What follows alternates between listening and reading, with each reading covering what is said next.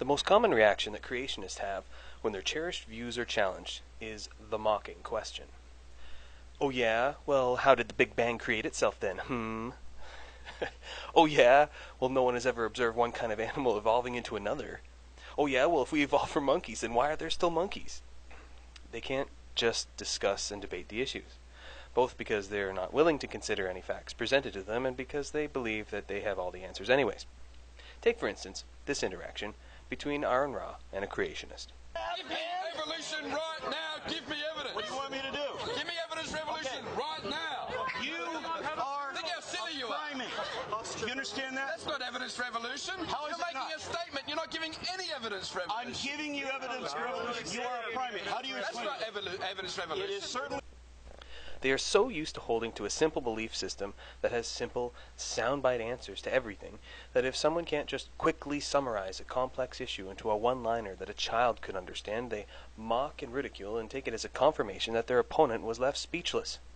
It is only a confirmation of their simple mindset. What if that was their approach to every subject?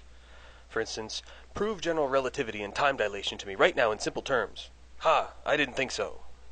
If they were willing to take the time to look at the evidence, they may learn something. Okay, so how is being a primate evidence for evolution?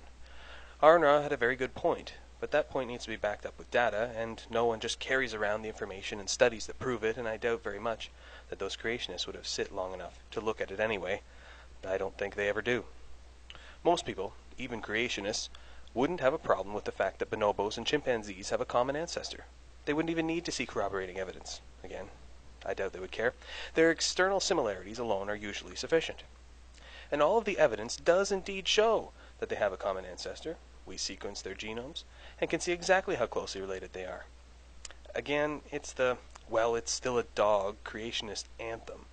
Bonobos and chimps are more closely related to each other than one of them is to a mouse or an elephant. No surprises there. But what about us? We were specially created on the 6th day of creation by the war god of the ancient Hebrews out of the dust of the ground, right? We are definitely not related to primates. Our similarities are just coincidence. It's a common designer, not common ancestry issue here, right? I mean, we're talking about the almighty God of the universe. We wouldn't expect him to just copy-paste chimp DNA when he's specially creating someone in his own image, right? Well, as it happens, we've sequenced the DNA of all three, humans, chimps, and bonobos, and the results were published in the issue of Nature for the week of June 28, 2012, and here they are. It's like sitting in the chair of a talk show and being shown through DNA testing that you are, in fact, the father. You may deny it and shout and cry, but there it is, on paper, for the whole world to see. Humans, chimps, and bonobos had a common ancestor. We apparently weren't created separately like the Bible claims, but somehow we're all grown from the same genetic template. But we still have to deal with that pesky common designer, not common ancestry problem that keeps buzzing around the creationist dogma like flies around a dead horse. How Darwin's theory pictures the history of life as a tree, with species gradually evolving into others over millions of years, producing new branches and twigs, a process that gives rise to all the variety of life, from bacteria to Darwin's finches to ourselves. But intelligent design takes a different view, as the movement's own literature shows. Intelligent design teaches a history of life in which organisms appear abruptly, are unrelated, and linked only by their designer. While drawing separate species on a graph with straight, non-intersecting lines as if they were specially created does accurately represent the way young Earth creationists would like it to be, it does not accurately reflect the data that we have. Many animals have the ability to synthesize vitamin C without directly ingesting it. This is because they possess a gene that enables this function. We, on the other hand, cannot synthesize our own vitamin C and must ingest it directly from fruits and vegetables or we will die. This hasn't been too much of a problem for humans because our diet includes a good deal of plant matter that is rich in vitamin C.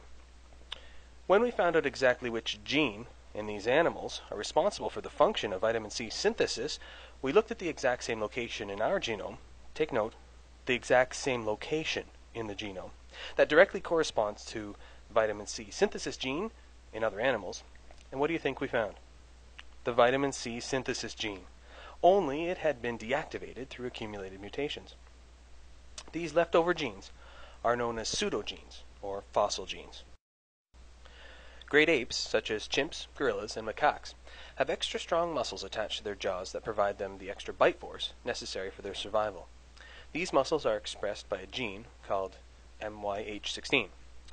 Humans do not have these extra strong muscles attached to our jaws, but you guessed it, we have the gene for them. The exact gene that our great ape relatives have, and ours is switched off by a point mutation. It sits there, unused, in your genome right now, a relic from your ancestors. Creationists would have to claim that not only did the Creator borrow from the primate genome to create man, remember primates were created first, but also would have to believe that this Creator placed descendant markers in the genome as if humans and primates shared a common ancestor. The more facts that are learned make the case for evolution progressively clearer and easier, but make the creationist case harder and more convoluted all the time. Fossil genes are, in my opinion, the most amazing evidence of evolution we have today. Take, for instance, the genes controlling our sense of smell. It has been discovered that fully 3% of our genome is devoted to genes for detecting different odors. We have around 1,000 genes devoted to our sense of smell. Many mammals rely on their sense of smell to survive. Dogs are well known for their ability to track scents. However, when we sequenced the human genome, we found something amazing. Even though we humans have all 1,000 plus genes for scent, a full 300 of them are not utilized. Further than that, those 300 genes have been rendered inactive by mutations. This is due to natural selective pressures relaxing when a function is no longer needed for survival. The mutations that would be selected against in a necessary function just accumulate until the gene function becomes impossible. Now in nature, there are two kinds of olfactory genes. Ones that enable detecting odors in the water, and ones that enable detection of odors in the air. As expected, fish have water-based receptors, and mammals have air-based ones. However, we see something quite amazing in dolphins and whales. Instead of having water-based odor genes, as we would expect with animals that live in the water, they have air-specialized genes. But the catch is they don't use their nasal passages for smelling. They've adapted it as a blowhole. The result is that while they have all of the mammalian air-smelling genes, every single one has become non-functional. The record of their land-based mammalian ancestry is written in their genes. If dolphins and whales did not evolve from land-dwelling animals, but were specially created as sea creatures, why did this Creator include a full complement of non-functioning, mammalian, air-based olfactory genes? To retain a young Earth creationist belief in the face of this evidence, you would have to deny it outright, which would be tantamount to retaining a belief that the Earth is flat in the face of pictures from space to the contrary. Or you would have to believe that the intelligent designer wanted to make it look like everything evolved, that he planted a record of evolution in nature to fool us. And that's why the more we study, the more evidence we find in support of the theory of evolution. In that case, I would pose a simple question. If God wrote the story of evolution into the very fabric of our being, how then could you blame anyone for believing it?